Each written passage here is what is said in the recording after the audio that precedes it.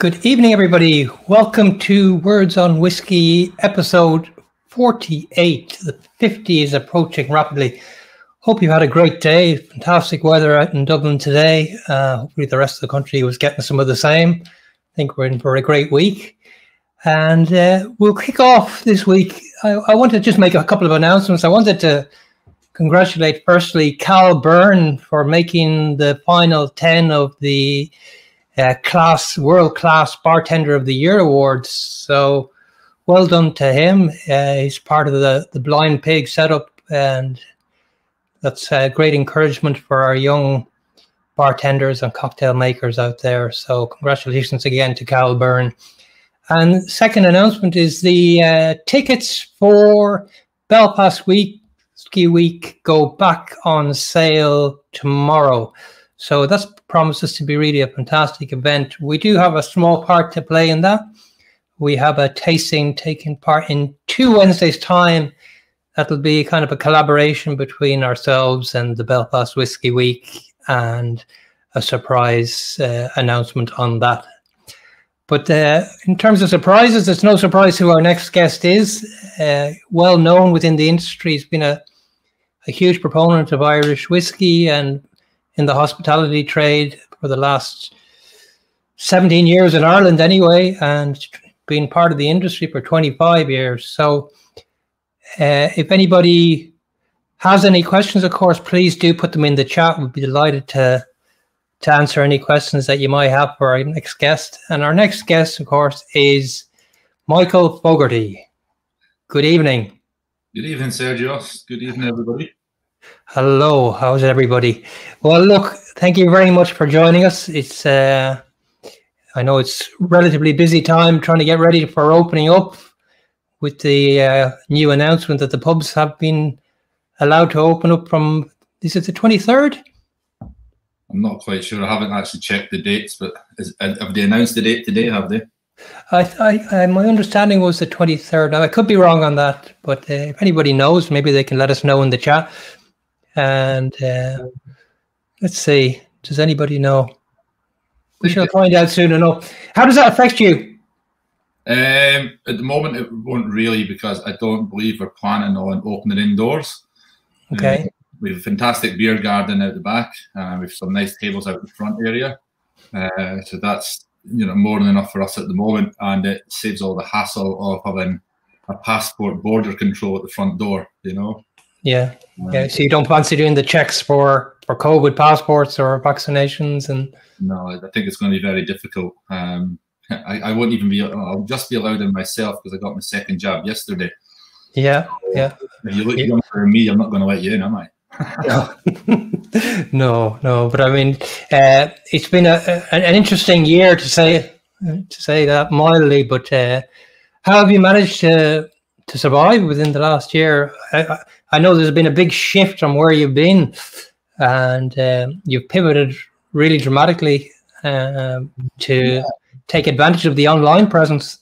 Yeah, so both businesses to change very rapidly. Obviously, when this all started back in March, we had plans running through pretty much to the end of March into April with some sort of in-person whiskey tastings that we had done in the shop floor, in the whiskey shop. And so we had a lot of whiskey purchased for that. So when we shut down, it was like, oh, I have all this whiskey. I know where to get many bottles. Let's just move it online. So I think the first event, I got in touch with the person who was going to be organising that with me. It was Paul Tuhiel from Glenmorangie Arbeg in Ireland. Yeah. It was like, instead of doing it in person, I have all these whiskies here. Can we do it online? Let's move it online. I'll send it out in the post and sell tickets online, and we'll see what happens. So that was that. That went really well. And then it sold out quite quickly. And then we just went on a bit of a roll. And I think we done, the next one was it was a really easy one to do. We had lots of Speyside whiskey. So we called it Spey at Home, because it's a bit of a pun on stay at home. And I think that sold out in 10 minutes. And then it was just went bananas after that, because everyone's looking for things to do. And we've grown that into that space quite well, since last March. And just really, really developed it. And it's been fantastic. And it's actually excellent because, we've done shop tastings, in-person tastings. We have a capacity of 30 people. Yeah. now we've seen up to 250 people online with us all over the country. So it's actually broadened our market. We've introduced more people into our events from all over the country, even into Europe and America with these tastings. So it's been great that way, because not everybody can get to Dublin, Yeah, no, of course, yeah. So you broaden the audience, and you broaden the selection as well that way, I guess. Yeah. It's been great. I love doing it. It's like I always say that whiskey's about having fun. Yeah. So having fun online and drinking whiskey and chatting to guests, very similar to this. Yeah. And just having fun and enjoying ourselves, and it's been great. And then the pub sort of pivoted to doing like click and collection and doing things like that. And then I had there's a few false dawns last year, opening, closing, which was, you'd rather just stay closed and be done with it, Yeah. I mean, I guess the whole industry has really had to pivot, and so much has moved online. So, I mean, the store is still open online, lmulliganwhiskeyshop.com, and people can get their tasting packs from there as well. Yeah, everything's there. We've actually nothing in the pipeline. I do have plans, but there's such good weather and people taking staycations and whatnot, we sort of just held back a little bit. But we'll restart again in a couple of weeks. We've got some really good ones coming up. We want to do like a blending experience and send you a blending pack, and we'll get you to make your own blended Irish whiskies or Scotch whiskies, blended malts, and the sky's the limit with that.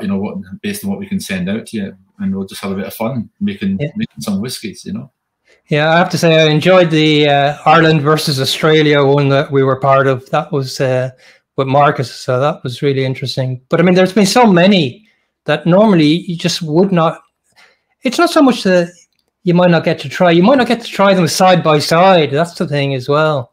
Yeah. So I think that's what we've tried to do. Like the one you mentioned there, the Ireland, the Australia one. Again, it's about having fun. 3 Australian whiskies and 3 Irish whiskies.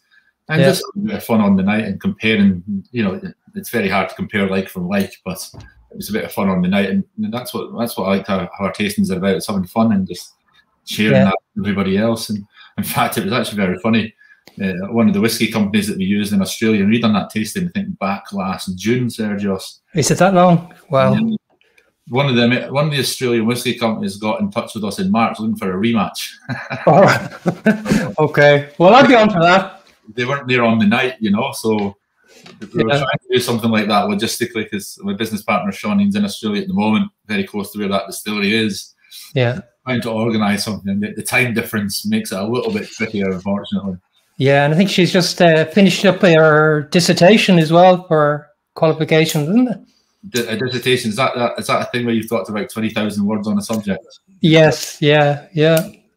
So there we've got the 2 Scotsmen. We've got Liam and we've got Kevin O'Connell on now as well. I'm sure you know Liam. I do. Liam from Urban Bar. Good evening, all. I think I know him virtually more than. Well, that's the thing. I mean, we've opened up a lot of doors virtually in terms of who you get to know. So, look, obviously people know you from the El Mulligan Bar and the El Mulligan Shop, but you've been on the whiskey scene for a very long time. But I guess prior to coming over to Ireland, and I know you came over early 2000, 2003, 2004, but obviously you're a Scotsman originally. Tell us a little bit about where you're from and your growing up background and how you got into whiskey. So I'm from the city of Desperate Dan and Dennis the Menace. Yeah, Dandy. And so yeah, I grew up in Dundee as a child. Pretty much, if anyone knows Dundee, it's flanked by on the east by a town called Broughty Ferry, and on the west called Invergowrie, near the posh areas of Dundee. Everything else in the middle is pretty much a housing estate. So I grew up in a council housing estate in Dundee, and then these areas started to go downhill very rapidly, I suppose, in the late 80s, early 90s, as certain illegal substances became readily available. So my mother and it got us out of there essentially, and we moved to a farm, actually just outside of Dundee, and we lived there for a long, long time, and I grew up there, and the whiskey thing. And I remember, like, my mother's friend had a bed and breakfast in the town of Aberfeldy, which is about 50 miles away. And we used to there lots of summers, and any time off my mother had. I would go up there and she'd help out her friend Ben breakfast, and there used to be this lovely campsite we stayed in, and there was a lovely play park. I remember there was a golf course, like putting green, and so there was lots to do as a child there. But I remember my mother's friend liked drinking whiskey, so we went and visited the Aberfeldy distillery, and I think I was about 12 years old at the time, and I was there, and I was just blown away by the size of these massive copper pot stills. Yeah, and I started fishing for information, and then it sort of defined my high school education. So when you start selecting what subjects you're going to carry through into your third, fourth, and fifth, and 6 years at school, I was looking at chemistry, maths, and physics as these subjects because I wanted to go and study chemical engineering at university. All the techie subjects. Yeah, I wanted to study chemical engineering because I wanted to become a distiller. Yeah. So basically, it was planted in as a seed from a very young age, and then I got to university in Newcastle, and I was doing chemical engineering down there, and then that's when I found the other enjoyment of whiskey, and I was actually like to drink it at that stage. Yeah, I think we all did that. Yeah, we all did that at some point. Yeah, I mean, what was it that captured you? What was the attraction then, I suppose, when you first went into Aberfeldy Distillery? I'd never seen anything like that before, and this is when is this? What, 1990? So the whiskey tours weren't really a thing, back then. I remember we were the only people on the tour, and it was the height of summer. So I think it was more or less you just rocked up and they took you around, and it wasn't. If you go to the Aberfeldy now, you pretty much get one of these handheld walkie-talkie guides that talk you through it and tell you. Oh yeah. It's called the Dewar's World of Whiskey. It's all about the Dewar's blend. And in fact, you got access all areas. You got taken to everything. You were not to walking around those big industrial. Imagine as a kid walking around that. You've never been in that before. It was just. But I mean, you grew up in a very industrial town, so I mean. Yeah, Dundee is a very industrial town, and but I never really seen any of that. I suppose I wasn't. I wasn't a child slave. I wasn't sent off to the factory to go working. To be honest, like 30, 40 years before my time in Dundee, that would have happened. Oh yeah, the jute mills there. You would have been sent to the jute mill as a child. That was the 3 J's of Dundee: jute, jam, and journalism. Right. It's now been substituted to what is it? Journalism, jam, and junkies. Well, I think Liam speaks very highly of Dundee now as being very much rejuvenated. Yeah, it has. I haven't been there for, obviously a couple of years at this stage, but they redone the whole waterfront area. They've built a Victoria and Albert Museum. We have an absolute fantastic boat there from, I think it's Scott's Explorations of the Antarctic. And I do believe the Eden project based in Cornwall are now looking at transforming an old gasworks in Dundee and putting something more on the map. And there is a lot of positives going on in Dundee and happening there, and it's great. We get a lot of the golf tourism from St Andrews because we're only 15, 20 miles away from St Andrews. So big weekend, of course, this weekend for them. The British Open. Yeah. I think that's in England this year, isn't it? Is that St George's? St George's this year. Yeah, that's true. Yeah. When things like that, and I remember the Carnoustie Golf Club is also down the road, but there would be an open there as well. And one of my uncles on my mother's side actually lived across the road from the golf course there for many years. So golf's it's probably more important than whiskey in our area. Dundee's not really a whiskey sort of town. Whiskey's pretty much, it's not made in the cities, pretty much bar, say, Auchentoshan and Glasgow. Or more out, we're quite far away. Whiskey's quite popular on the west coast, in the islands and in the Highlands and Speyside. The area around Dundee is phenomenal farming land. We grow amazing barley, so we're involved in it that way more than anything because we do have a great farmland around that area. Yeah, and were you surrounded by whiskey growing up? In terms of, was it in the house? Was it something that? No. Or was it more the industry that captured your imagination and the machinery and the equipment? There was never bottles of whiskey in our house. It never happened. In fact, I don't think we had a lot of drink in the house. My family were very much social people and going out to the pubs and in Dundee, like working men's clubs and things like that, social clubs at the time. They were very much like that. In fact, my grandfather ran one of these working men's social clubs for about 40 years. Right. So that was pretty much, so a lot of this, the family socialising was done out of the house. Yes. Like that. So there was never really alcohol in the house. So it wasn't like I grew up around.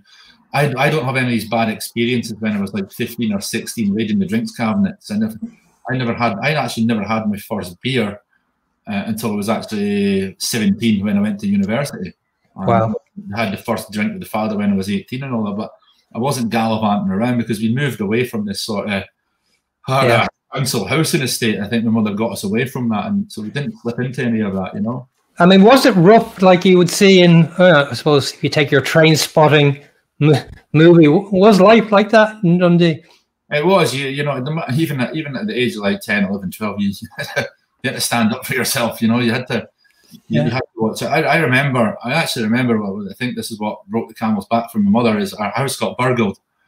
And, you know, we all, myself and my sister, had a small TV, like one of these 14-inch portable TVs in our bedrooms each. Yeah. I don't know, computer, games console, or whatever. Yeah. And we knew who burgled it. It was our next door neighbour. Oh, God. Yeah. When your next door neighbour's breaking into your house because he knows you're not there because he's got a drug problem. Yeah. Wrong, you know. So I remember, unfortunately, there's still small areas of Dundee like that, but there's small areas like that in every city, everywhere in the world. And absolutely, yeah. You know, we can only give them as much support as we can to move on from that. So you were smitten by the distillery, and you decided you want to try and get into to be a distiller. So, what did you finish school? You finished school, and then. Yeah, I finished school, quite good grades and whatnot, and got a place at university at Northumbria in Newcastle. The University of Northumbria at Newcastle. It's one of these old polytechnics that changed into a university back in the day when that was happening. Yes. And I went down there and studied down there, and I really enjoyed it. At the same time, I got a job in a bar collecting glasses. It's quite strange. You can't go work behind a bar until you're 18. I actually moved to I went to university when I was 17 and a half in September. And I wasn't 18 till the following March. But so I couldn't work in a bar pouring pints, but I could collect glasses. So I was as a glass collector in a pub on Friday, Saturday nights, and that was like substituted the income. Now, I couldn't pour pints in the pubs, but I can certainly go drink them because I was 6 foot tall, you know, so it's very easy to get served anywhere. So I done a lot of that. But I enjoyed that. I enjoyed that buzz of working in hospitality. Yes. I knew that. So when I came back for the summer break, I ended up getting a job in a pub in the local area, and I was working there, and I really enjoyed it. And I had to make a decision, and I was like, you know, I probably went to university a year too early, in fairness. Yeah, 17 is young to be going, in fairness. Yeah. And I wanted to make a decision, like, what was I doing with myself? I really liked the technical side and wanted to be a distiller, but I really loved this hospitality industry. And I sort of says, well, there's sort of two ways of whiskey. I looked at whiskey back then as there's two ways, and I still do now. You either make it or you sell it. So you're either involved in production or sales. That's essentially, if you break whiskey down to two jobs, you know, you fall into one of these categories. So I looked at it as the hospitality side of things was like, that's the sales side of things. You could be selling whiskey. And I fell into that. And that, you know, and then I made this decision in the summer that I wasn't returning to university. So I think that I was an 18-year-old. I must be the only 18-year-old that got a belt off his mother. Wow. Not going back to university, because I think my mother was extremely proud of me of actually getting to university in the first place, because I was quite clever as a youngster, and I didn't go to the run-of-the-mill sort of secondary school. My mother put me forward for an exam to get a scholarship to the high school of Dundee, which is a fee-paid school in Dundee. And I got a scholarship to go there. So she was extremely proud of that. So when you back at university, that was yeah, it was a huge achievement. Yeah. But no, I got involved in the hospitality industry. Really enjoyed it. I went to Jersey and the Channel Islands shortly after that, and I went there for a week's holiday to see a friend and never came back. Really, you stayed out there? Yeah, I went for a job interview on a Thursday, and in a pub, and the guy in the pub says, "So when do you need to know by?" I says, "Well, I'm getting the boat back tomorrow night." And he says, he says, "I'll tell you what." He says, "Come in for a trial on Saturday." And he says, if you're rubbish, I'll give you the money to get the boat back anyway. So you need new folk. So anyway, so I went to work there on the Saturday, and it was a 12 till 9 shift. Never had a break. It turns out it was the busiest day of the year in the town of Gorey in Jersey, because it was the Gorey Fet, so everybody descended on the area, and it was just 6 deep at the bar for 9 hours. I never had a break. And when I finished, the owner called me over and says, "Can I buy you a beer?" And I went, "Yeah, sure." And his wife looked on in horror. And because the owner of the pub, he was called Michael as well, actually was legendary for never buying staff a pint. Never bought a pint. So I sort of knew there and then that I was sorted for a job. And I stayed there and had a really good time, and learnt a lot about management and a lot about cellar work and things, and cascades, and lots of all aspects of the trade. He was an amazing teacher. And I very quickly got moved on to another pub and became a manager, literally within months. And became a manager. In Jersey? Yeah, and I think I was only, 21 at the time. Yeah. And I became a manager of a pub. And then I was very lucky in that pub. There was a load of whiskey behind the bar. And I knew quite a lot. I knew all the brands. I knew everything about them. I drank some of them. And the actual owners were wanting to get rid of these whiskies because they couldn't sell them. So they said, "Yeah, you like whiskey, you know about it, get rid of it." I sold so much of it, we had to order more. And then that sort of whole love affair of selling whiskey in a hospitality setting came around, and really sort of pushed on from that, Yeah. So, I mean, where did you get the sales bug from? Is that something from your mother's side or family side, or I don't know. I think I'm the black sheep of the family. I really am. None of the family been in sales. My mother was a chef. My father's had various jobs, a little bit of sales at times, but I wouldn't say it was in the blood. It was just, I think I like talking to people and chatting to people, and I think if you're at ease talking to people, it's very easy to work in a bar or a restaurant, because there's a natural vibe that customer comes in, you've got to talk to them. Yeah. If you just look silently at the customer and the customer looks silently at you, nothing's going to happen. Yeah, no. Here's a beer, and some whiskeys, and if you're serving food and having meals and whatnot, you may like a whiskey after your meal, that sort of thing. And I think that's how it just fell into it, really. Just, this is okay. This feels natural. Yeah. It's just been a human being who's, as my grandfather always said, manners cost nothing. Yeah. But I mean, it's people like yourself that I really empathize with, because, during this lockdown, I mean, that's the biggest factor that's missing, is the human contact and human interaction. Yeah. I mean, do you miss that, or has online made up for it? Online's great, and I've had a lot of fun online, and it's great. I can see the people in the chat as well. I've seen them on my events, and we've had some really good fun and some great nights together, and just shoot the breeze about whiskey, Yeah. All that sort of stuff. But I do miss it. And I was working in the pub last Saturday past there, and it's my first time in a few years, and I was a little bit nervous because of learning the ropes again. And I remember, I just had this really, really nice moment on Saturday evening.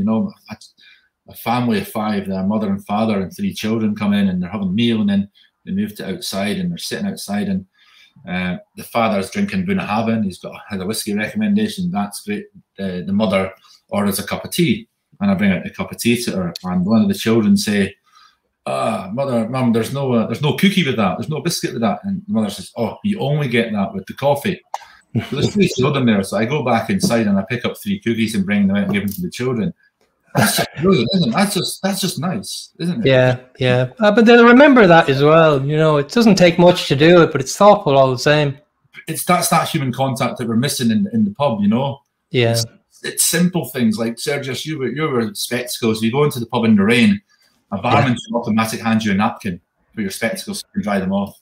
Yeah. It's touches that we miss, and we don't realize until we're actually not got them, Yeah, no, it's very true. I'm looking forward to actually proper normal interaction, and the online is great.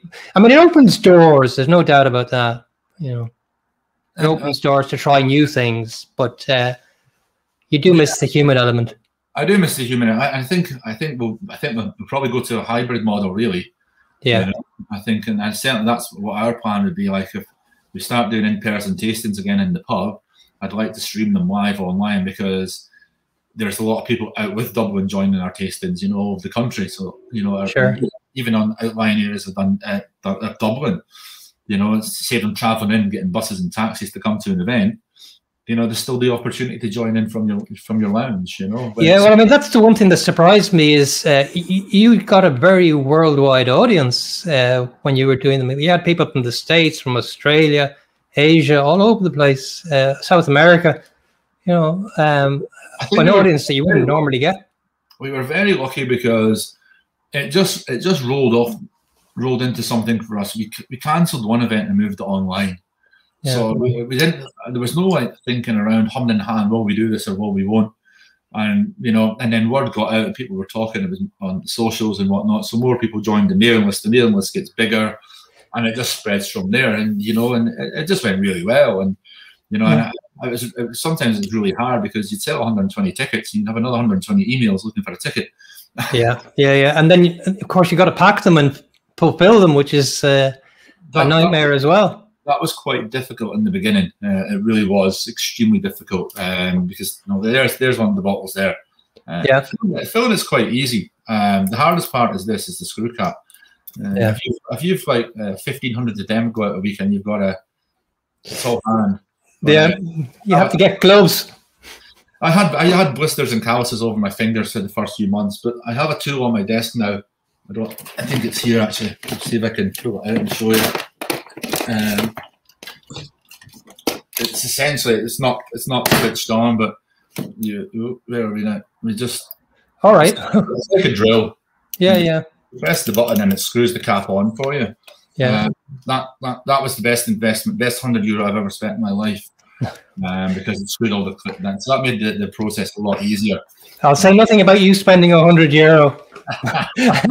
That's a rarity, but look, obviously you spent, how long did you end up spending in Jersey then overall? It's probably about 4 years. Yeah, I rose quite quickly in the hospitality trade over there, into sort of manager, sort of relief management for other bars, moving around, worked for the Mary Ann Brewery in the end, and so I gained a lot of experiences of different bars in different settings, you know. Which was excellent. There's people now talking about their first tastings. So Jonathan Ramirez, you know, I mean, they definitely developed a reputation. The tastings they did, and some of them grew to be huge. Yeah, I think we don't take them seriously. Let's be honest. It's all about having fun. You know, I've said this earlier. I come from the mentality that, you know, drinking whiskey's about fun. It's about having fun. Alcohol's having fun. It's downtime. It's time out of your working day to sit down. It's to relax, have a beer, have a whiskey. If you can't enjoy that, you should not be drinking alcohol. Yeah. Has it got too nerdy?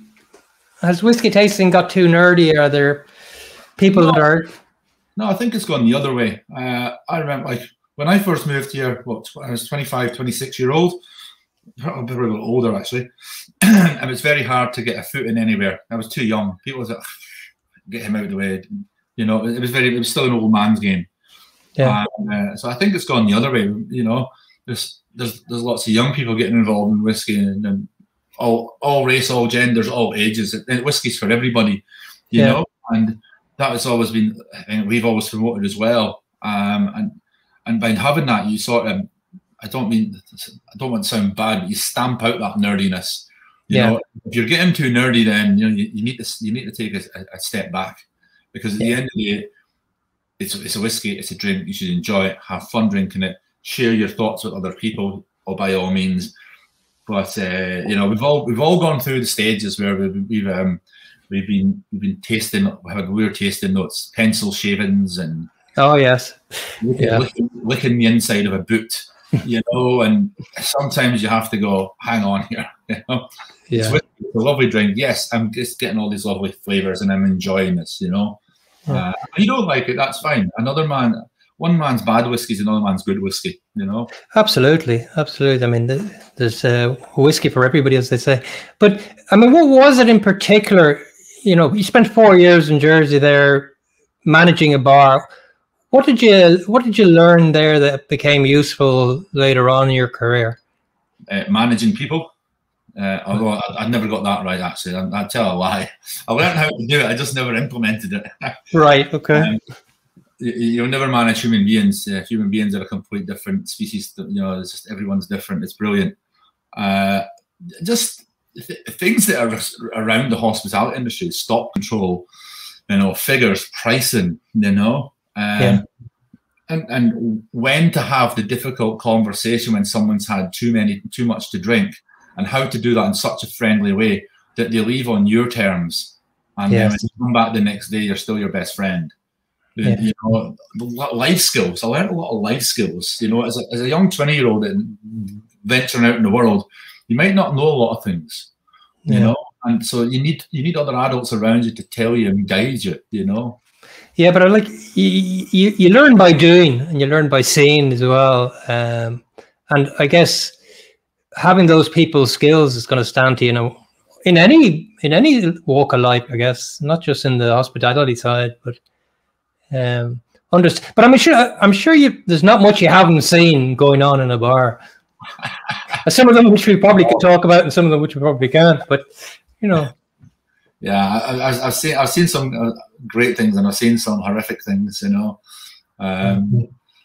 These things happen. I once had a bare-chested man come up to me behind the bar in Jersey, and he was actually from Glasgow, and he just wanted to fight, and it was like. I was very lucky that one of the owners walked in at the time and basically stood me down. Otherwise, I was going to give him a fight. Oh God, yeah.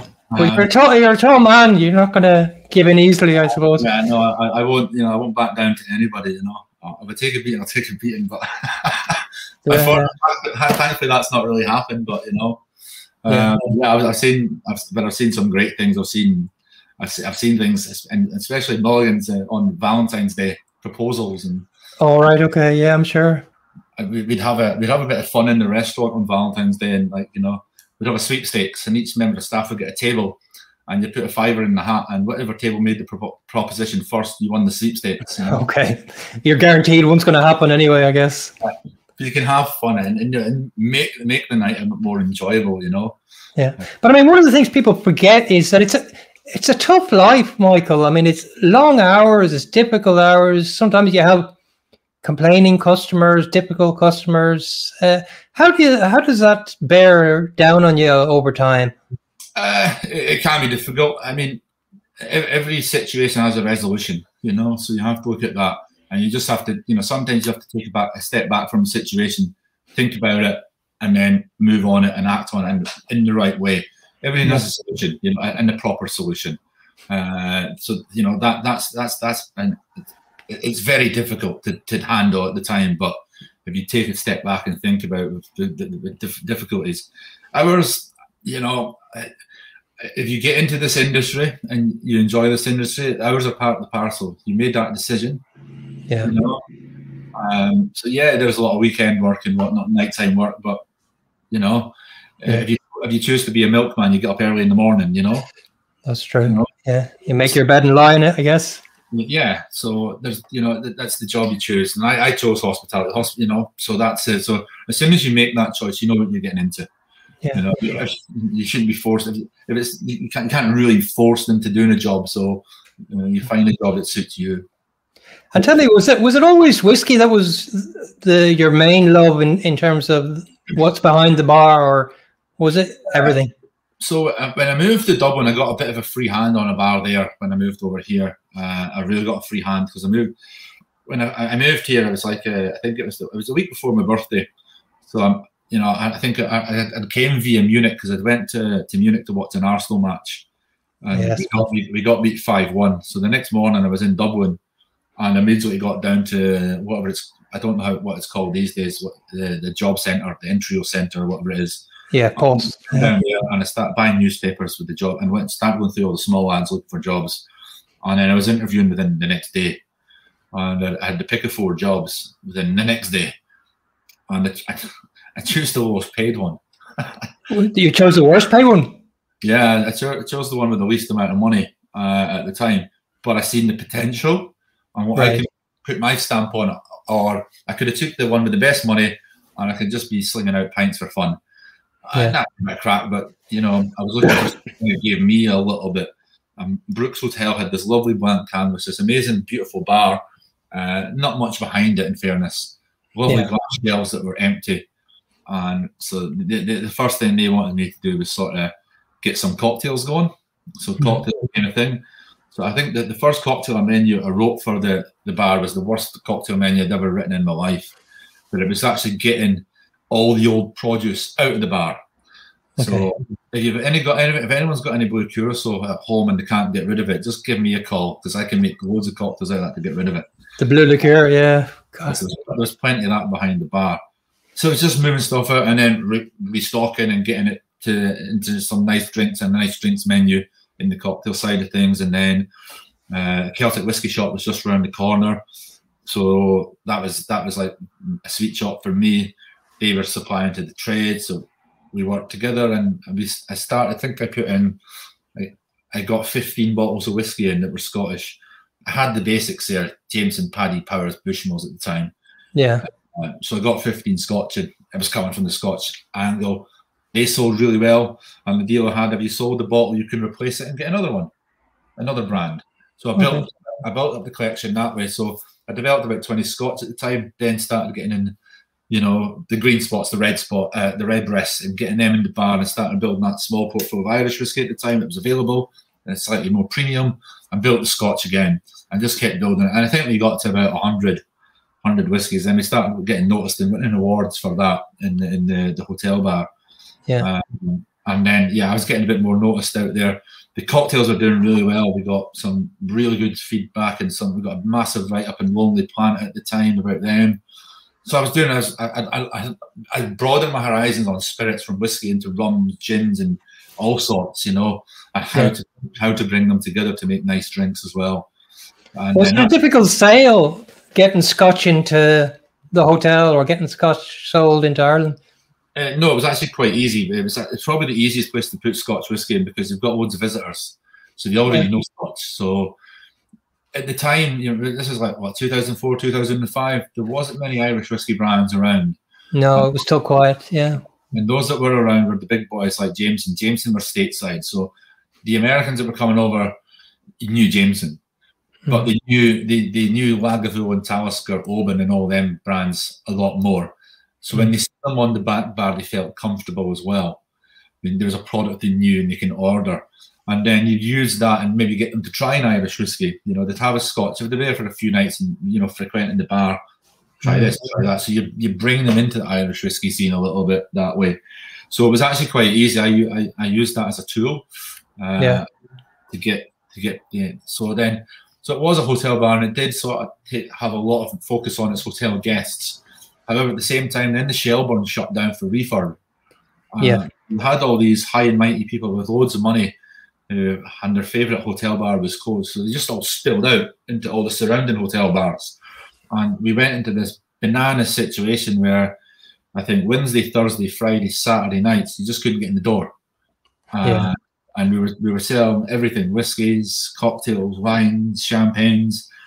And that's when I got my first taste of the Celtic Tiger, and how stupid people with money were.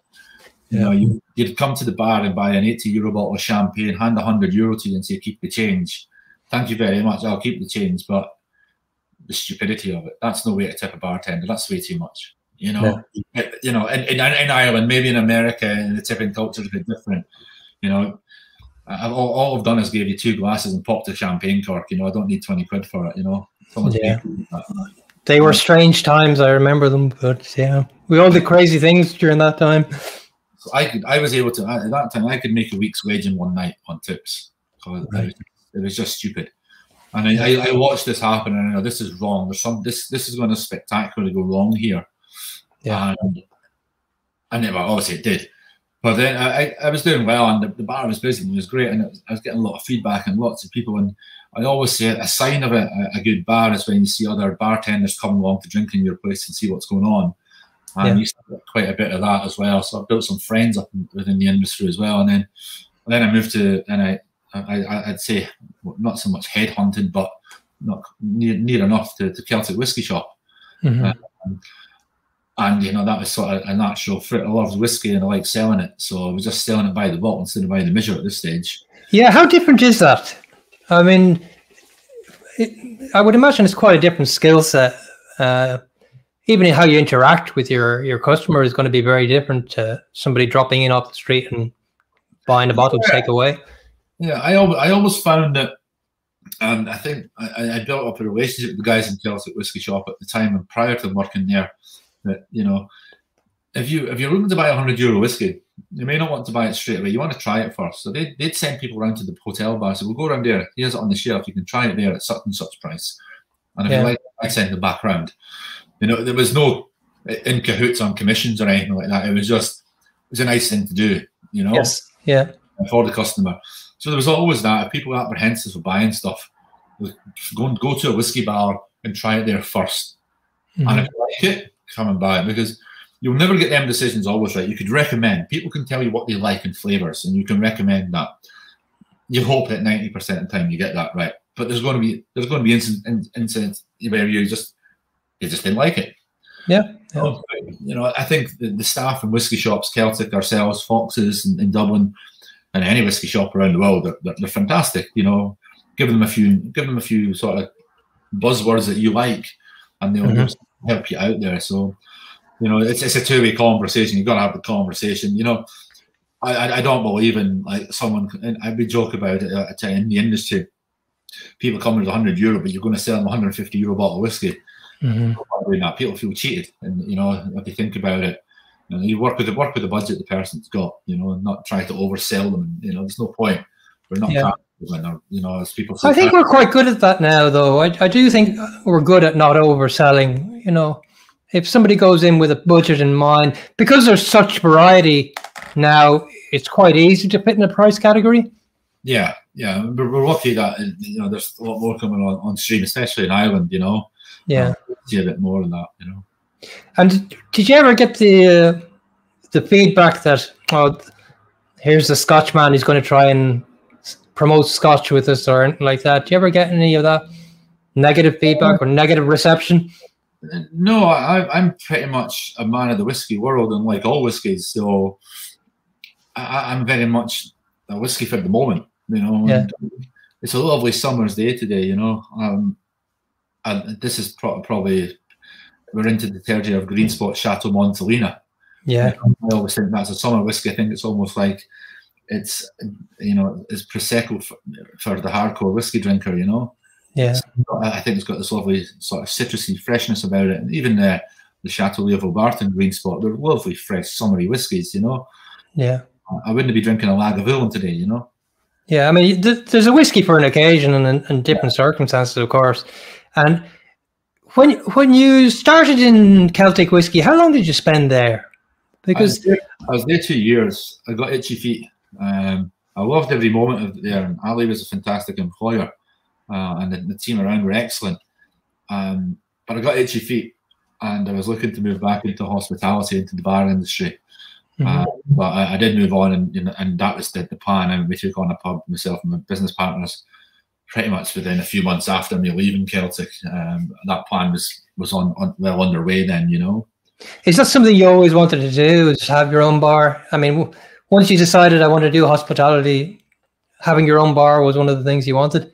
Yeah, I think when you start moving through the levels of management and whatnot in hospitality, you start looking at what's above it, you know. Yeah. What's the next step? And I think Celtic was great because I was able to take a step back and look at hospitality from a different perspective, and different hours. One thing I had trouble with in the first year at Celtic was sleeping, because I went from working, you know, the sort of night hours into day shift hours, and you know, working 10 to 6, and I still wasn't going to bed at 4 in the morning. Right. Okay. Yeah. I had a whole year of that. Really bad sleep, because I was almost institutionalized on these hours, you know. Yeah, that was the hardest thing for me.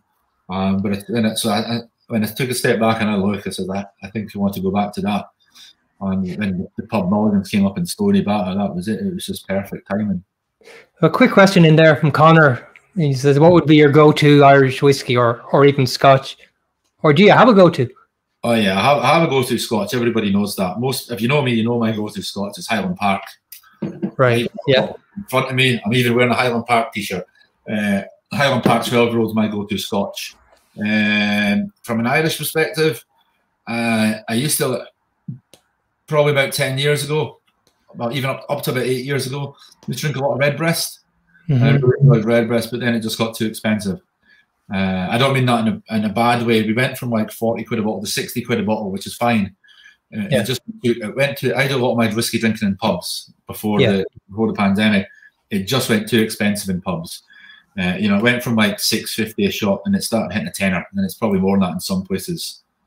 You know, and that for me was a bit disappointing. So, and John's Lane is another cracking whiskey, but you know, if you're drinking at home, it's great. You know, John's Lane.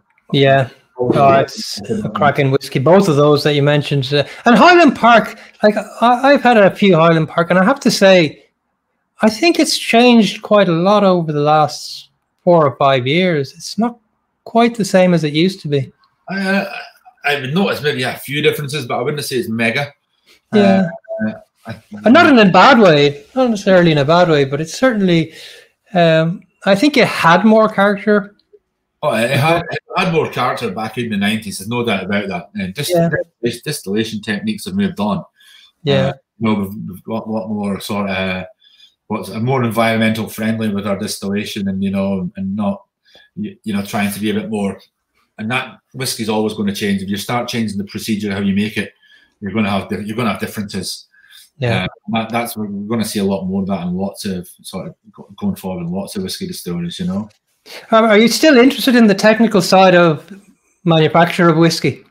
Yeah, so I went back to education. I think in 2011, I went and done the general certificate in distillation, just to go back. I had grand ideas of opening a distillery back then in the shed of the pub. It never happened. And I had done that, you know, and now I probably have to go back and do it again. It's been 10 years. So I'd done that back then. I actually went to Scotland to do it on one of these weeks residential courses. And you know, I found it quite easy because it was like riding a bike. All the chemistry terms are starting to come back to me quite quickly. Yeah. I'd probably have to do it again if I was going to implement it into practice, you know. But theory point of view, but I wouldn't probably go any higher than that. I know you can go on and do a diploma. I wouldn't even bother doing that unless I was actually going to go working in production, you know. Is that something that you would consider moving into the production side, or you prefer the hospitality side still? I prefer the hospitality side. Production, I love it, and I do it, and it's great. I don't have 20 million to open a distillery, so that sort of knocks that on the head. Yeah. But you never say never. I think for me, from the whiskey side, if you're independent bottling would be a nice place to go. Yeah. We've already done a little bit of that. In fact, the Highland Park that I showed you was an El Mulligan release. So never say never. That's all. You never know what the future holds. Yeah. So I mean, you opened your bar in a very successful bar, and if you don't mind me saying, I mean, it is now a very up and coming area. At the time when you set it up, it probably wasn't as trendy as it is now. No, I'm trying to be polite. I remember we moved in. I think it was on a Tuesday or Wednesday. We were just tidying up, repainting, decorating, doing all that sort of thing, and getting ready for opening. And at the time, there's a pub across the road. It has the same name now, but it was completely different. So then it's called the Belfry. It was completely different back then. And 2 people came out the Belfry across the road. One of them got stabbed by the other. That was on the Saturday night in the area, and we were like, we made the right move here. We persevered with it, you know. We put our stamp on what we want to do. In fact, before we were opened, I think the landlord was wanting to turf us out as well, because he got wind that we weren't going to sell Guinness. So that was it. Like, what is going on here, you know? A pub with no Guinness. What's going on, you know? But did that bar have a good range of whiskey before you took it over? No, it had a good range of stolen TDs. Right. Okay. Yeah. You know, it wasn't that bad. It didn't have any craft beer. It was your run-of-the-mill stuff. So it had a basic kitchen. It was a soup and sampling job. So Shawnee came in and sort of overhauled the kitchen and completely done that. Colin overseen the beers and whatnot, and I built some new shelving in the bar, made it look like it fitted in the current bar, the old bar. Put some whiskies there and built a whiskey collection there as well. Yeah, I mean the restaurant stands on its own. It's a fully fledged restaurant. The quality is fantastic. I mean, I know if anybody's ever gone in, and well, you're doing Sunday brunches as well at one point, and stuff like that. Now I think we're a bit different at the moment. It's a slightly limited more menu. We're open Thursday, Friday, Saturday, Sundays at the moment. Thursday, Friday night, all day Saturday, Sunday. Yeah. There's not much business around sort of Tuesday, Wednesday, whatnot at the moment, but there's a space there to be used. Hopefully, if we get inside, it's a space to start doing in-person whiskey tasting. So, fingers crossed we can get that.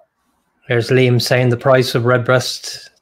He didn't say if that's the cask strength or not, so maybe that's a different. I would pay I paid £9 in the Bonner car to listen to Paul as well. I probably ordered a double. Yeah. I mean, do you miss Scotland? Do you go back? I go back for whiskey. I don't. My mother's passed away now, so I go back and see the father now and again. We have an on-off relationship. It's blah blah blah. I was always a lot more stronger alongside my mother. Yeah, in that way. She passed away a few years ago. I have 2 brothers and a sister in Dundee as well. I keep in touch with, but I was always the black sheep. I was the one that fled. I went away, as I said.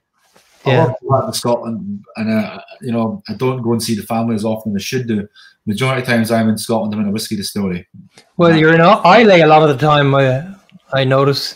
Yeah, I love visiting. I love visiting distilleries. I think any distillery built pre-2010, I've visited them all in Scotland. So basically, any of the new ones since 2010, I actually haven't visited them yet. But every other one I've ticked the box many years ago, and some into double-digit visits. Right. Okay. I think I've visited Auchentoshan and Glasgow about 16 times at this stage, because it's quite near the airport. It's a stop off from Glasgow on your way somewhere. Why not? Let's go to Auchentoshan and get a few drams inside us. Have you been to that? Have you been to that new Glasgow distillery, the Glasgow City distillery? No. So I haven't. Any new distillery in the last 10 years, I'll have to drop the list and start visiting them. But I think that the experience of visiting a whiskey distillery, once you've seen a pot still, you've seen a pot still, and once you've seen a mash tun and the grist and the happy cows and all that stuff, blah blah blah blah blah. But it's what you get at the end of it. It's that experience, tasting that whiskey with the people who are around it, making it. It's just phenomenal, and what's happening, what's new, what's happening in the distillery is the technology. Or a lot of the time you get a warehouse tasting, which just can't beat. There's nothing better than drinking a whiskey in a whiskey warehouse.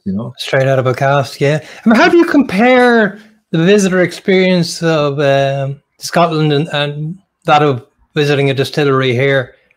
They're very similar. I think that they're very good. I think there was a great thing doing the rounds on Twitter there of a Scottish comedian last week about a bad Scottish tour guide.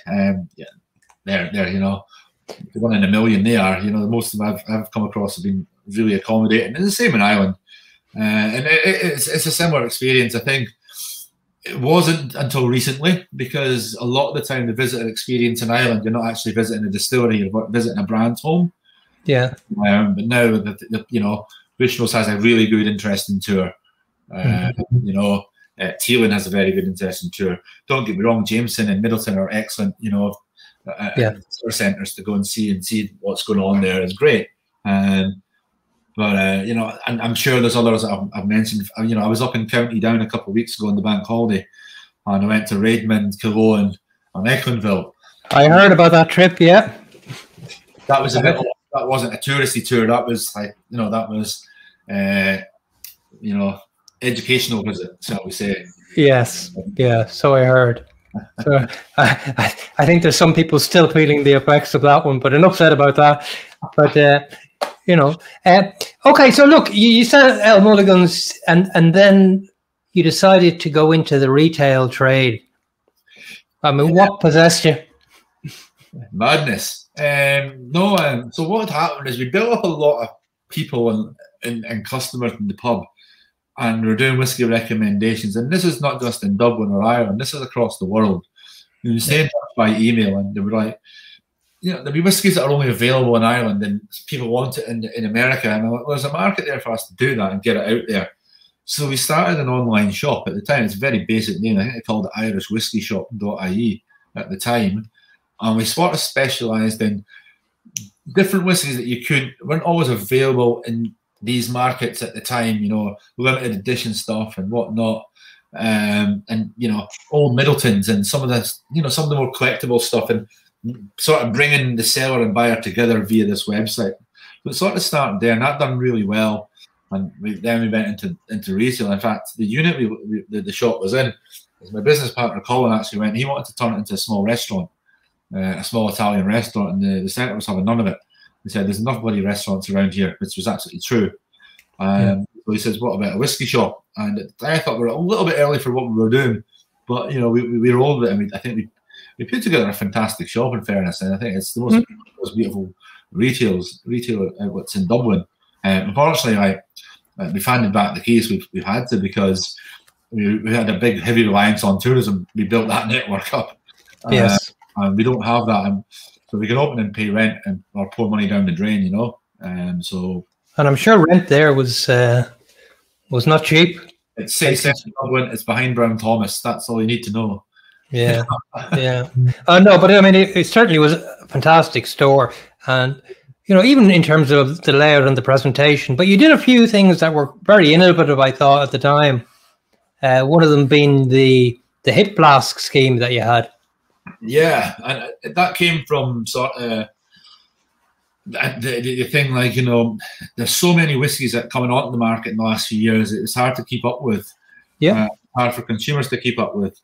And it's, again, if you're coming to spending like 80 to 100 euro on a bottle of whiskey, it can be a little bit, so if you can get like 150 ml in a hip flask, which is just shy of a quarter of a bottle, and you pay maybe the quarter of the price plus a little bit on top for, like, say, corkage, try that without having to commit to the full price. And that was the whole idea around that, and that was great. That was absolutely brilliant, and it brought a lot of consumers to us, and it was copied very well by other stores. Fair play to them. So unfortunately, something like that it's a very difficult thing to do now, because would you believe it? Pretty much any of the bottles we had on the hip flask service, everybody knows them. Bottles, everyone sniffed them. Yeah. Well, that was the thing. I mean, you go and sniff them and decide what you want to put in your hip flask, and it was good value and it was a good scheme. So that's a bit harder to do now. So we do plan to keep the hip flask thing going in the pub at some stage in some way. We have been selling 50s and 100 ml sort of measures online, keep it going, but there's nothing like that experience on your hip flask. A little glass bottles. No. Oh yeah. That was great. It was certainly one of the things. But I mean, you did a lot of stuff there. I mean, you had a whole range of spirits as well. You had the engraving room, I think, was one of the first as well. And then what was it you were doing? Bouquets of whiskey, essentially. Coming up to Christmas, where you would have a hamper. Yeah, so we're just matching different bits and pieces and bringing chocolates and whatnot, different, making things up, making a gift for people. Yeah, it's a ready-made gift, and just whiskey hampers they're really popular. You can sell into the thousands of them in December. Just pairing things up with nice gifts within the set. One of them was a really nice coffee filter, some 3FE coffee. All the ingredients to make yourself a really good Irish coffee. Without don't need to be using the Nescafe here, or the old, Yeah. I mean, do you miss the shop at all, or are you glad that's sort of behind you? The pressure of having to keep a retail store open when there's nobody around. It's a bit of both, obviously. It was a beautiful place, and it was great years there, and the staff are amazing, and the staff were actually fantastic. I was very lucky with them. There wasn't like no shows and sicknesses all the time. They weren't that type of staff. They were actually excellent. Yeah. Except the one that's listening in tonight, because I know there's one of them on the chat there. He's hiding. He or she, but I'll say no. Yeah. But, I mean, I used to love going in there just for a chat. Yeah, the problem was I was a terrible spender, but there was too many people came in for a chat. Yeah, that's the thing. I dropped a few punt in there, not much, but yeah. But no, it was good fun. I mean, it's a bit easier now to manage. You know, have it online, and you can, things like that. It's easier to do. I can work from home. You can desktop, keep our virtual tastings going. So we're still very active. We're still going. We just don't have the burden of a retail shop, because I think retail is going to be difficult for the next couple of years. Then no matter what industry you're in, When did you start noticing this resurgence and this kind of hive of activity around Irish whiskey? When do you think the whole thing started lifting, and what caused it? Jesus, I think when I was in Celtic Whiskey Shop about 2008. I used to go out on the road to sell whiskey to bars and restaurants, and none of them wanted any of it. Knocking on doors and getting nowhere. And then I remember someone come in, and they're looking at all the different brands on the shelf, and then they started talking, and I knew who they were. And we got talking really well. We just had this mad conversation about whiskey. And he says, "Feck it, I'm going to open a distillery." I went, "Oh, yeah, good luck to you." And he did. He went and opened the Dingle Distillery. It was all over Hughes. All right, yeah. I think that was back in 2008. He had loads of plans and loads of ideas, and he went through the motions of doing that. And I had loads of great chats with Oliver, and I thought he was mad to go and open the distillery. But he really sort of set the benchmark for getting it started again. I know the guys down in Pierce Lyons were doing it as well at the time, and the guys at West Cork, but they were quite quiet. Oliver was very sort of lucky because he had a pub chain as well, so he could start producing gin and vodka and supply himself. Yeah. And so he was able to get things moving. So things like that. So I remember him, and I think he was sort of the benchmark for getting things moving. And then, but when he pre-sold so many Founders casks, I thought, crikey, he's onto something here. Yeah, and he done really well that, and I think that what are they now? What are we, 2021? So what are they, 8-9 years old? Yeah. I still think it's going to be one of them spirits that's going to take a little bit longer. It's really good at the moment, but that stuff can be exceptional in 5 or 6 years' time. But it's worth waiting. I think it's going to be worth waiting for, sort of type of whiskey.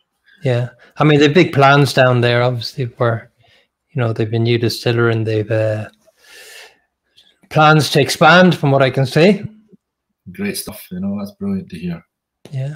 So I mean, when did the involvement, or when did you start looking at setting up a society? So you're one of the founders, or if not the founder, of the Irish Whiskey Society. How did that come about?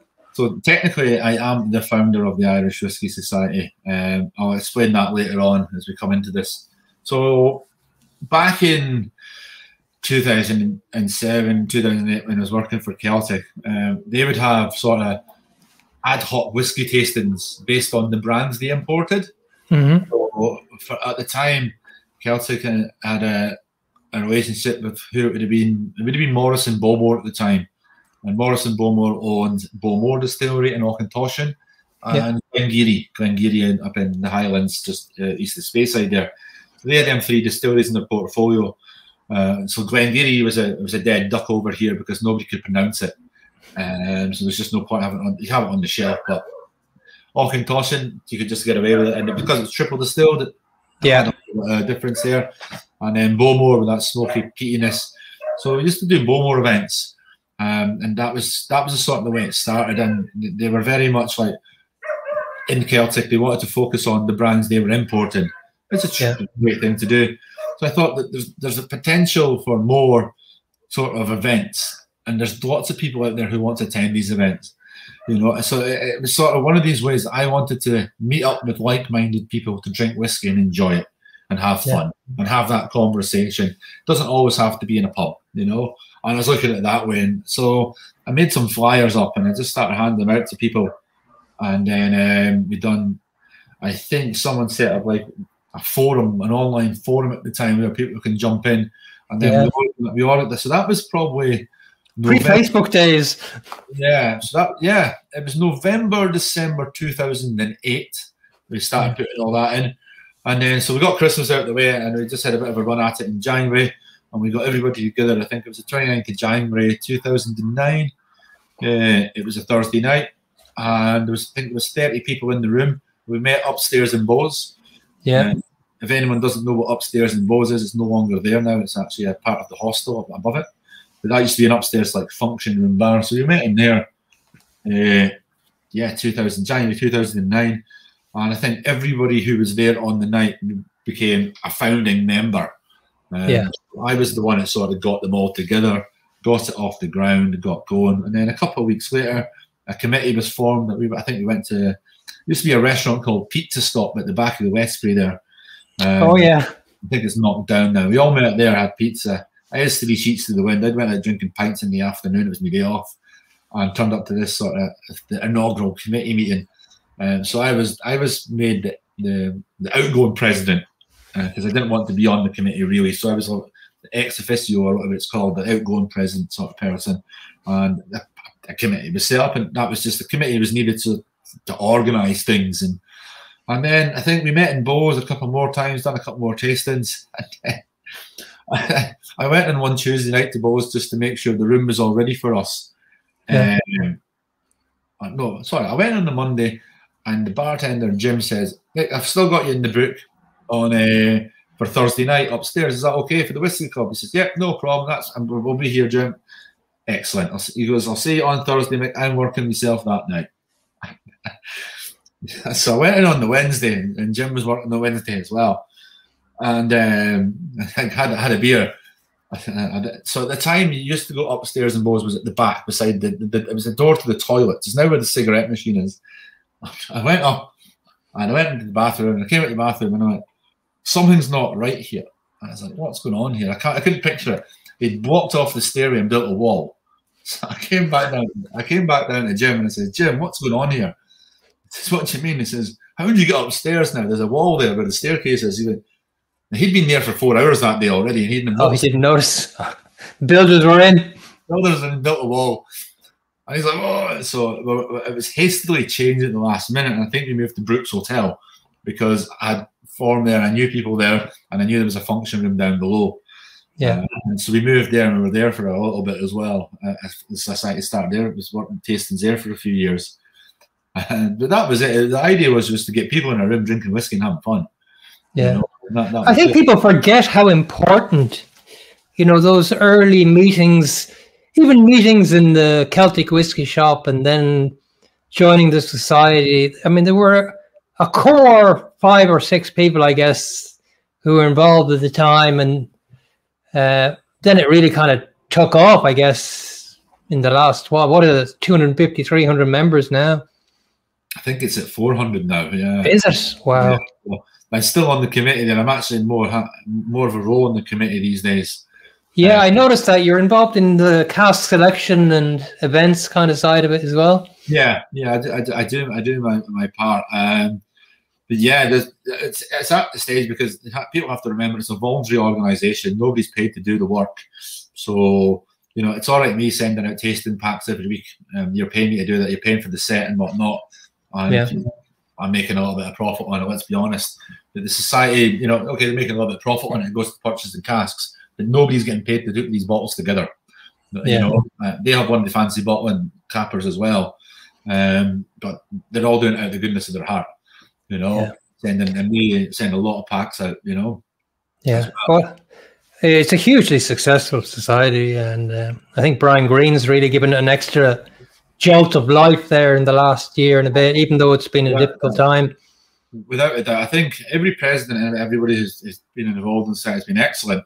But for me, Brian, I've made no secret of this. Brian, for me, has been the standout president of the Whiskey Society. He's really driven things on. He's streamlined things. Decision making's a lot quicker. We can move on things and act on things. So, we don't, nothing, you can do things a lot quicker now via email and just, let's get things over the line. We don't have to drag our heels all the time for things. So we can move on things, and, lots of exciting plans. You know, you mentioned the cask committee. The cask committee go out and find different casks of whiskey from different whiskey distilleries to put in the archive and set down so that we can bottle them in years to come. So, yeah, I know there's a lot of casks there on the go. What is it you're looking for, or is there something that you're looking for when you're actually making a cask selection? So we have Finon O'Connor on there, and so Finon's very much looking for different mash bills. Yeah. I'm just looking for quality. I'm looking. Yeah. I want to see. If there's really good new make there, and there's really good wooden casks, really good casks. You're going to have you're going to get a good whiskey at the end of it. So you know that's why we were up in County Down there, visiting 3 distilleries to go, you know, to go around and see what we can lay down for the society. Yeah. So that's been, for me, that's been, you know, that's been really good. And looking, you know, but yeah, Fennon's very much in the mash bill, different mash bills, and that's excellent because you want something different. There's a lot out there that can be done. Yeah. You know, I want to see some peated malt, double distill, triple distill, and grain, and have some other stuff that's there just so you have it there. And then, you know, look at different maturation. We've a cask in Dingle that's moved. It was recast into a virgin American oak barrel, and it had a stunning impact on it for a little while. So it was taken out and recast again. So things like that, just playing around with the whiskey so we can create a really good final product. I mean, you yourself, as the El Mulligan shop and as the El Mulligan bar, had your own casks as well. Before it was trendy to do so, I guess. You must have been one of the first to have your own casks. What were the ones that you chose? So we've actually had 3. We could have had a lot more, but we've actually rejected so many. Our first one was a 9-year-old single malt from Cooley. John Cashman helped us get that out over the line, and we got it just before it was sold to Beam Suntory. It was like, you need to get this over the line and do the deal. So all that was rushed. So we actually bottled it without a label. Yeah. And we moved it to a bonded warehouse with someone, and then there was problems regarding it because we moved it without a label. So this turned into something that should have taken a couple of weeks, took about 3 years. So it's already bought. It was bought before anyone else had done it. And then in the meantime, as we messed around with the label and all the customs and excise and what was going on there, because the way it was moved, it didn't get released till some other people, so the others released their whiskies. But we brought it out, we put the label on, and we got it out, and that was really good. It was a simple 9-year-old Cooley malt, 40% ABV, but it was just really nice. I think it's a 9-year-old unpeated Cooley malt. It's called Tyrconnell, and it was lovely, fresh and citrusy. It was a beautiful whiskey, you know. I really enjoyed that. And then on the back of that, I went to Irish Distillers and was looking for a single cask from them. And from the bar side of things, again, the retailers were doing it. You know, Celtic had a good few single cask Middletons from them, and there was talks about doing that. And anyway, they decided to do a trial run with another bar at the time. Probably because they sold billions and billions of bottles of Jameson. We didn't. And then they came back to us and we selected a Power single cask. We did a 15-year-old Powers. We wanted to do it at cask strength at the time. Went down to 46. That was an absolute stunner. There was something different about that one compared to a lot of the other Power single casks.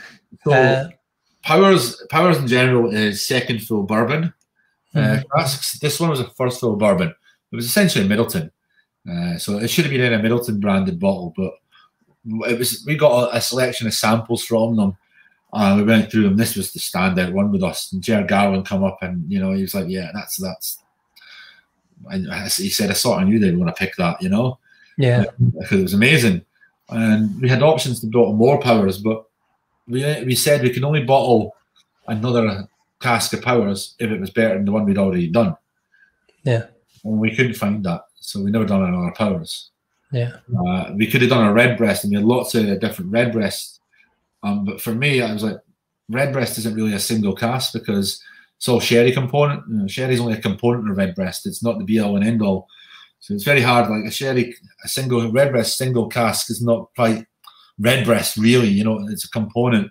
They're all good, but and then the price of them is just ridiculous as well. Sort of put out with the budget, and we didn't think people would spend 300-400 quid on a bottle of redbreast. Yeah, well, there you go. How times have changed. You know. Yeah. But what was the other one you did? Was it Scotch you did? Yeah, so I have that in front of me. Poured that. So we've done a Highland Park single one, cast strength again. Yeah, El Mulligan on the label. Sorry, my camera's acting up there. That's a 12-year-old Highland Park, all first fill European oak. It's all sherry. Lovely colour on it, you can see there. That came about with there's a company called CC Hellenic, which is Coca-Cola. Oh yeah. And they started taking on distribution for the Edrington group. So they were taking on Macallan, Highland Park, and Glenrothes. Yeah. And so they came to talk to me about stocking them. And for 2 hours, I bent the ear off your man about Highland Park. And he came back and says, look, if I give you exclusivity on the Highland Parks and you go and sell them and do what you want to them, and you can sort of be the wholesaler of the Highland Park, you'd be doing me a great favour, and I know you love it. And I know, yeah. So he says, what's in it for me? He says, I'll get you a single cask of Highland Park. Happy days. Where do I sign? So we went through the motions of that, samples and whatnot, and it got forgotten about, to be honest with you. And then I got a phone call last June, just after everyone had gone back to work a little bit after furlough. Yeah. It says, Mick, I've got 320 bottles of El Mulligan Highland Park in my warehouse. What do you want me to do with it? So I went, I know what we're going to do. He says, we do all these virtual tastings. I says, I'm going to do this big mad one. And I'm going to do a whiskey festival on a Saturday afternoon. I'm going to call it Distilled. And I'm going to send out everybody a sample of this whiskey. And that's going to be the launch of that. I'm going to launch it at my own sort of mini whiskey festival on a Saturday afternoon. And that was it. So we got it out. And yeah, we had several hundred people attended that online virtual whiskey festival. It was a great day. Is that sold out now? That single, the Highland Park? No. So people think it is. It goes on sale and off sale quite a bit because it takes a little bit of time to get it out of the warehouse. Yeah. Because it gets delivered to me at home. And then so I end up drinking half of it. Well, there's Mick McGuire there is asking about another festival, and he's obviously a fan of that single cask. I definitely want to do another festival, yeah. Picking a time. Last year we done it in July because there was nothing else to do. I'd rather get it towards the end of the year. I wouldn't like to conflict with anybody else. Last year we accidentally we didn't quite conflict. We conflicted with Belfast Whiskey Week. To be honest, I actually didn't know that was going on, and that was that. And once you set your date and sold tickets, you can't move. You have to do it. Yeah. So it wasn't quite a conflict. In fact, our festival was this Saturday week, so exactly a year ago, and Belfast Whiskey Week started a week later. It wasn't quite a conflict, but so you're trying to find a space. So I think our good friends at Celtic have got something going on, doing a bit of virtual there. Whiskey Live's happening, and then you've got the Whiskey Show in London, and they've got a bit of a virtual thing going on there as well. So if there's space for us to do something, we'll definitely do something. As for another single cask Highland Park, that's going to be a difficult one, Mick, because as I mentioned with the powers so good we couldn't find another one better than that, so we didn't bottle it. I think I can have the same problem with this because this is an absolute stunner, as you've said yourself, and it's 63.7%. For it drinks like 40%. It's so easy. What's the finish on it? Is it all? It's fully matured for 12 years in European cherry oak. So it's fully okay. It's got a little bit of smokiness to it, a little bit of peat to it because it's not been diluted down to the 40%. But it's anyone that's had it. I've never had anyone say a bad word about it. Probably too scared to because they know how much I like the stuff. But I'd love to do another Highland Park single cask if we can get one. And I'd love to do another festival. The sort of thing I'm sort of focusing on going forward for next year, Mick, is probably, I've had a lot of people asking me to do this, is some whiskey tours of Scotland. So I really want to do a whiskey tour of Islay and a whiskey tour of Speyside sometime next year. So that's really something that I want to really go for, because I love doing these things and bringing friends and doing that and just having a great time, you know. We have last week's guest, Chris, mentioning that in-person tasting is the way to go. Let's hope so. But I mean, I think it will be kind of a hybrid model for a while anyway. But what do you make of the current state then of Irish whiskey? And you know, you mentioned that you saw the offshoots of it happening with the Dingle Distillery and Oliver Hughes setting up that. Did you foresee that it would actually accelerate to the level it did? Did you, and do you think it's just reached frantic levels now? I definitely knew that it was going to get to the level it's gone to, because I seen it with the craft beer boom. You know, you went from having 4 or 5 breweries to having 50. Yeah. And so I knew whiskey was going to go that way. That's what happens in this country. We seem to all join the bubble with all the boom, you know. I think 2 years ago there was one Irish whiskey auction. Now there's 3, you know. So people like to jump on the bandwagon. I don't mean that in a bad way. People do like to get involved in it, and it's great. So we're seeing a lot, you know, a lot of new players in the market, a lot of good people. You know, some really good stuff going to happen. Everyone knows I'm a fan of Tipperary, what they're doing down there. They've got a really good distiller that started with them, and they've experienced Stuart Nickerson for over 40, 50 years in the industry. Yeah, that's amazing. And then I think I've been fortunate enough to taste a lot of whiskey at a Great Northern Distillery. Yeah, and that stuff's phenomenal for such a young whiskey, you know. So we're seeing a lot of people come on board and do stuff. And I think, you know, is it sustainable? Do you think, Michael?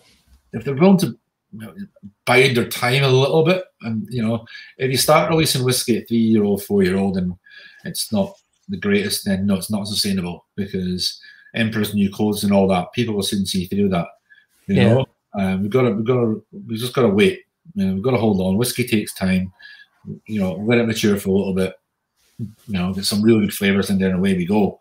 Yeah, there's always going to be that sort of first release from a distillery when it's 3 or 4-year-old. That's expected.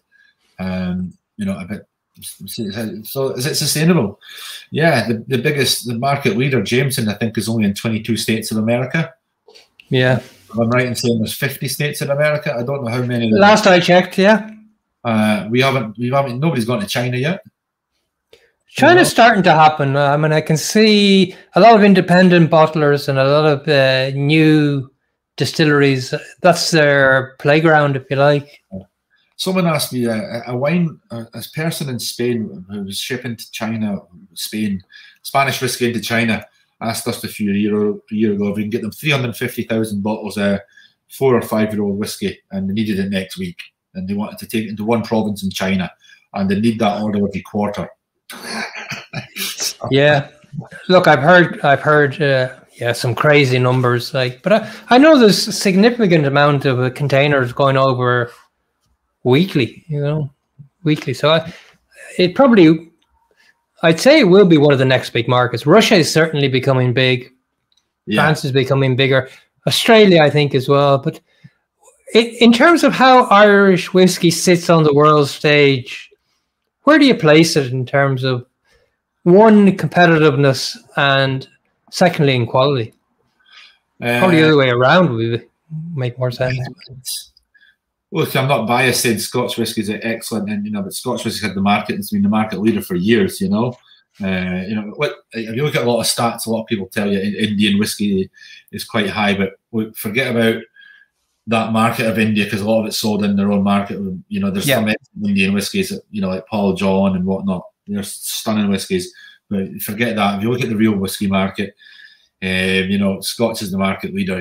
Japanese done really well, but they ran out, and then in fact most of what was in the Japanese bottles was probably Scotch anyway. Yes, and then bourbon's always been strong. American whiskey, there's a lot of craft distilling over there as well. That's booming, but we don't see as much of. So that's going really well. But there's definitely a place for Irish whiskey there, because it doesn't matter where you go in the world, you always find someone who's got Irish heritage. Yeah. Someone, so there's that. People buy into it that way.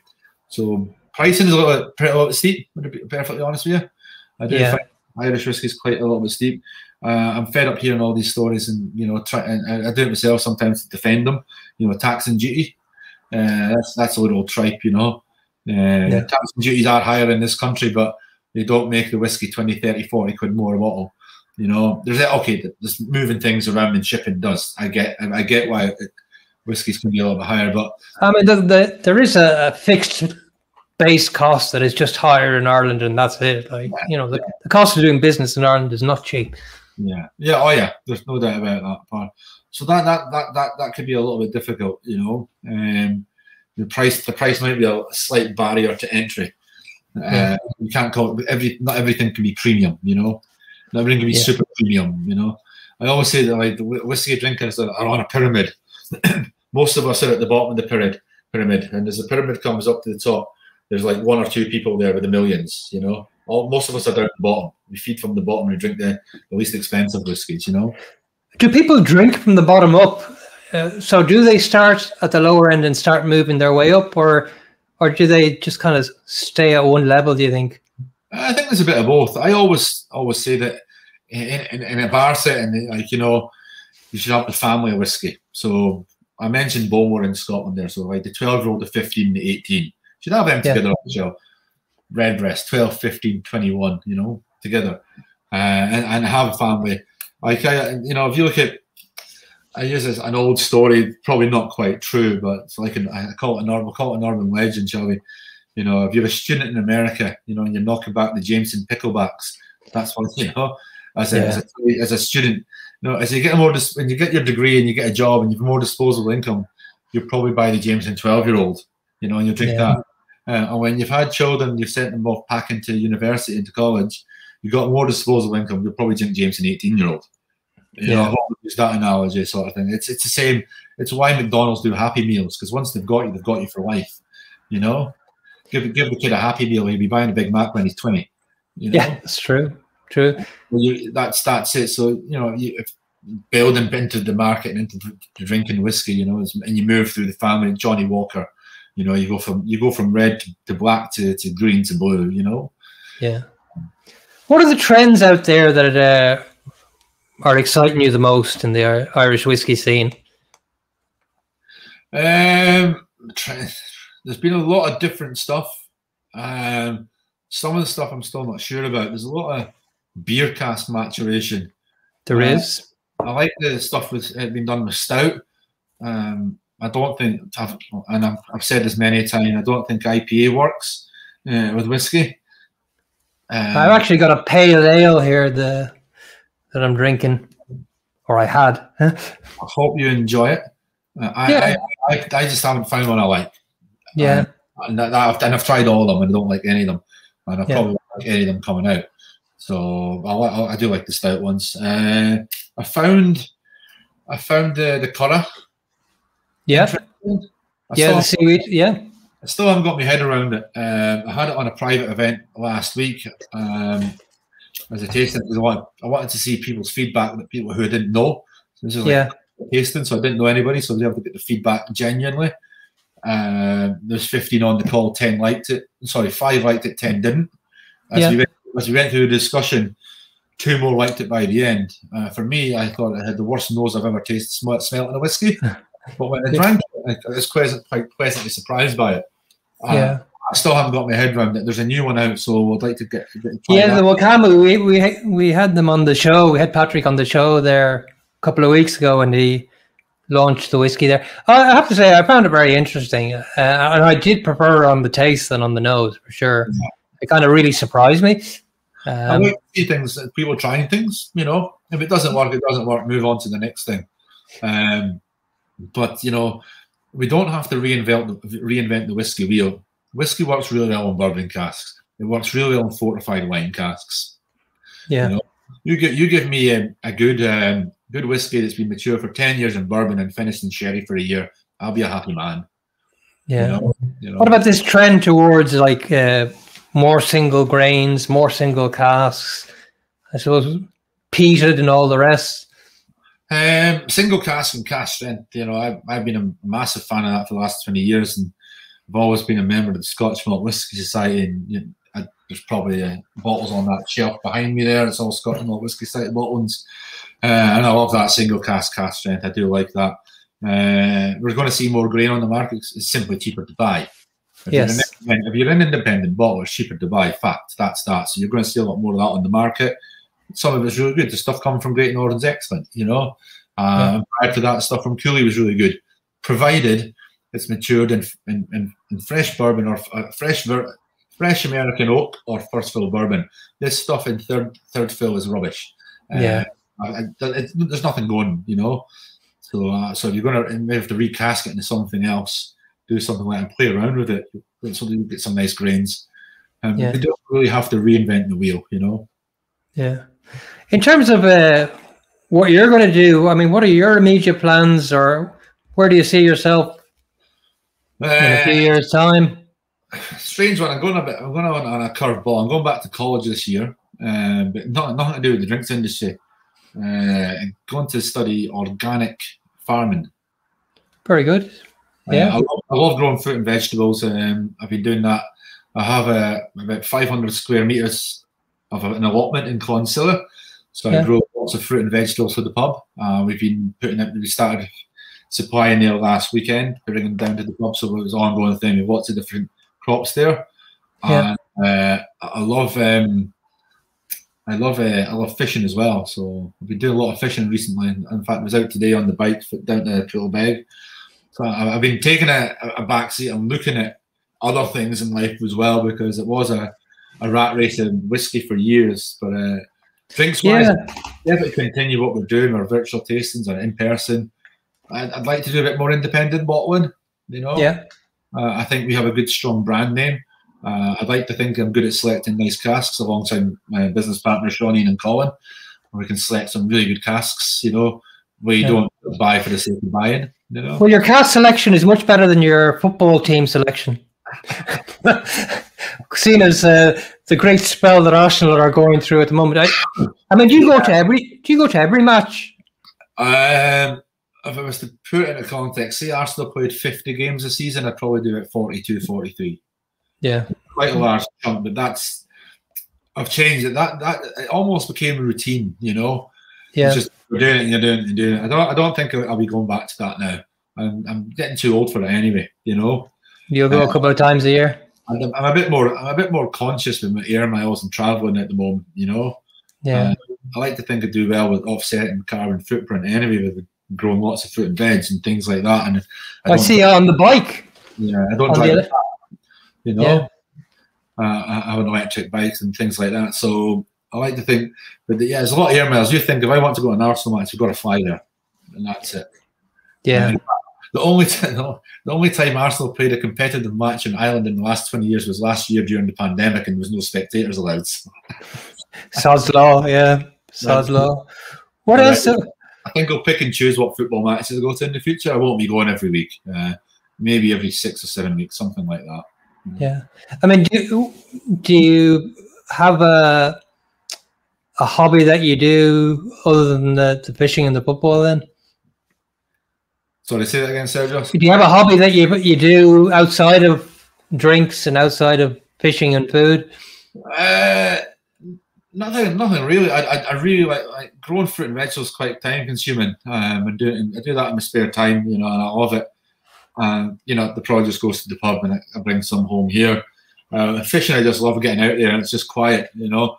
Fishing can be very frustrating, but I love doing that. I love traveling and love the football and whatnot.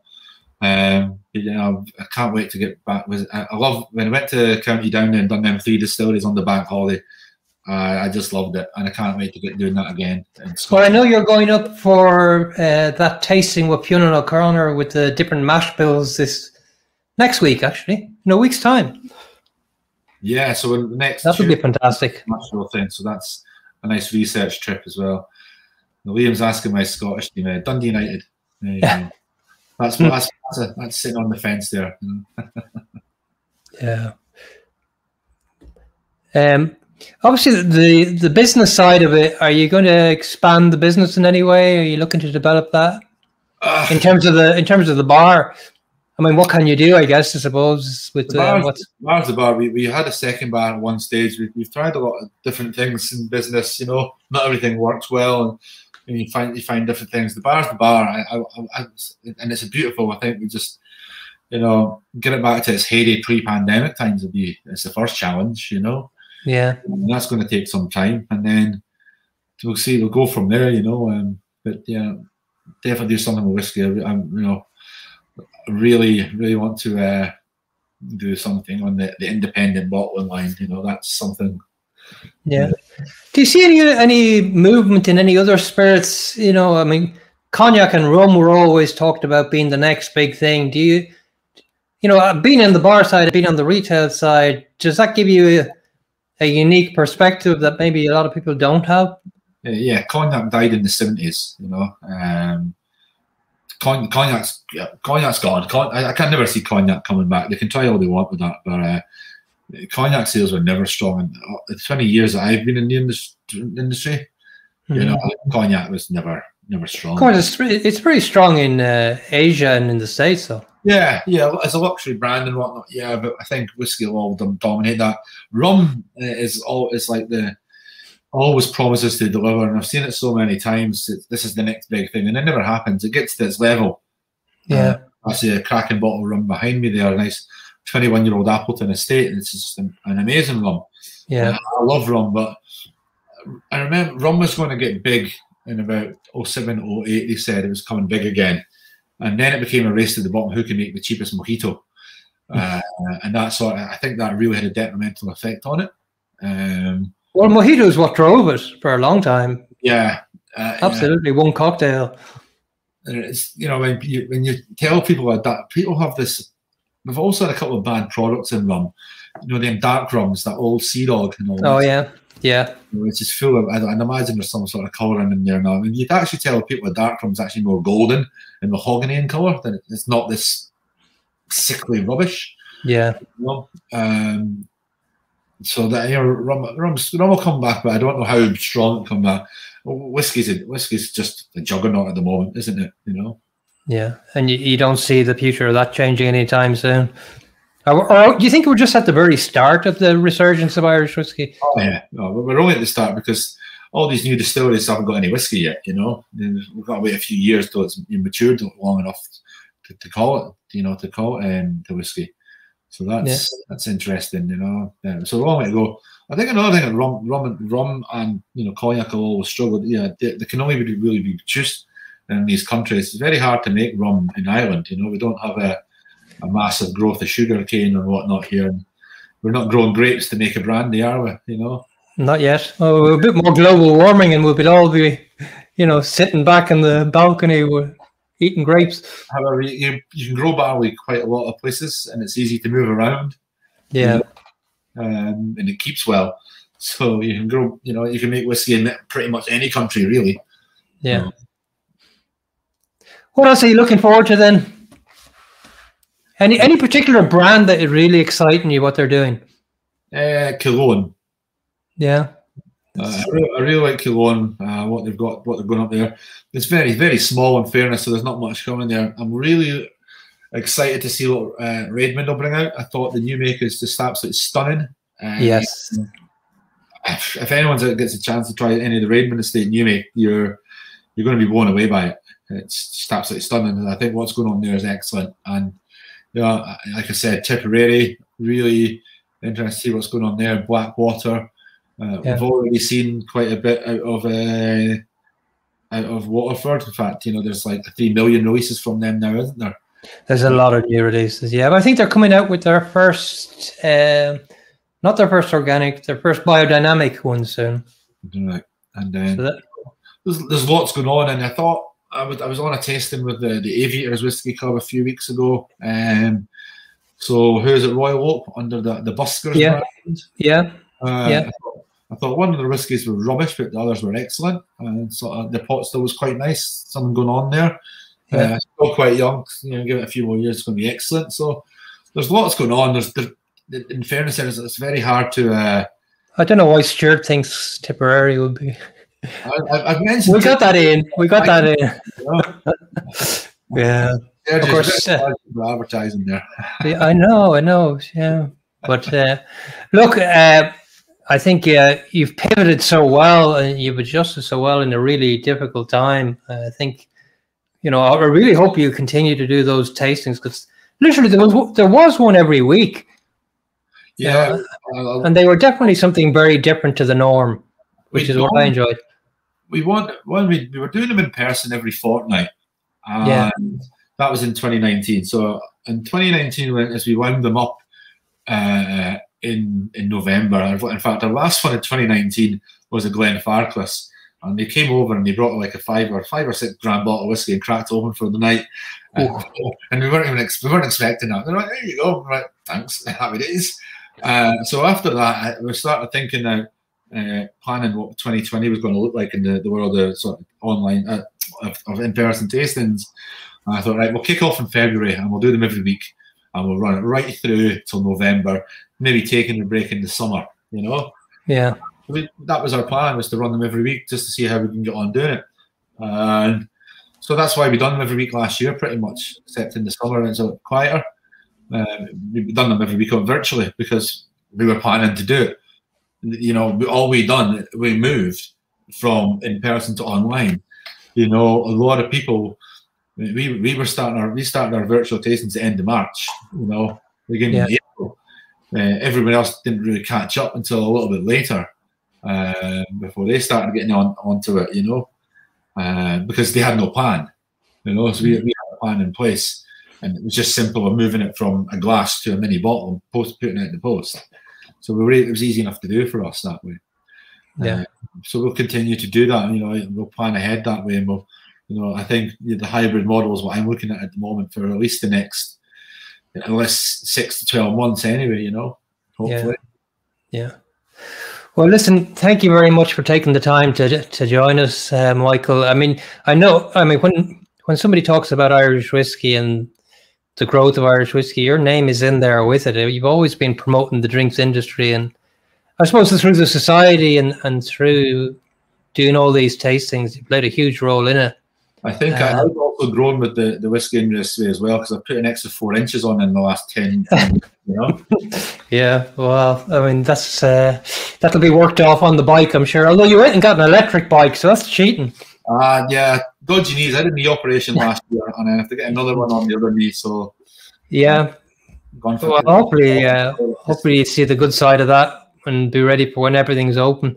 Look, I just want to thank you again for joining, and thank you for what you do for the industry. And I know people hugely respect what you've done, and you've always been useful for advice as well. I know we haven't always seen eye to eye, and I suppose publicly I may apologise in public for probably having been a bit outspoken on a number of occasions, but I think that's the joy of the industry, and if we all agreed on everything, that'd be boring, Yeah, well, look, I put my hand up and say I was wrong, and I apologise. But look, thank you very much, as I said, for coming on the show. I look forward to. Sure, we met up for a coffee there recently, and I'm sure we'll catch up again before too long. So actually, we'll probably catch up at the Belfast tasting of the new make. So yeah, definitely. I'll be the one running them up that night, because it'll be like, whoa, I'm out of Dublin again. Yeah, I know. It's like a holiday going up to Belfast. So look, thank you all very much. As I said, it's been an honour to have you on, Michael. And I always respect from a business and from a you always give a very honest opinion of what you think of something, and I don't always agree, but at least you're straight up and give the truth, what you believe to be the right answer. So thank you very much. It's not always the right answer; it's my opinion, and that's yeah. Sometimes you're right. Sometimes you're right. Look, thank you very much. And sure, look, that tasting that you mentioned in 2 weeks' time about tasting the Radamon is what I was referring to earlier. So we have 3 new make samples that we're doing in conjunction with Belfast Whisky Week and with Radamon Estates, and we're really looking forward to sharing those. So we'll release detail, and we have a limited number of those to send out, and then there are some packs that are available through Belfast Whisky Week, which is becoming available from tomorrow. So please do support that. Other than that, Michael, anything you want to end on? Sláinte, Slajava. Slánchava, take care. Thanks very much for being on. Yeah, good night, everybody. Good night.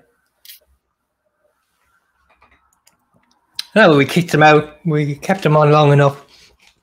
So thank you very much. I hope you enjoyed that. It's a real character and part of the establishment of Irish whiskey. And next week, we haven't announced yet who we're going to have next week. Like I said, in 2 weeks' time, we do have the opportunity to speak with Radaman Estate and also Fionn O'Connor and talk about some of the innovative mash bills that they have produced. And we'll announce details on that. If you have enjoyed it, please do follow the channel. Your support would be great. And we look forward to seeing you again next week. Take care. Good night.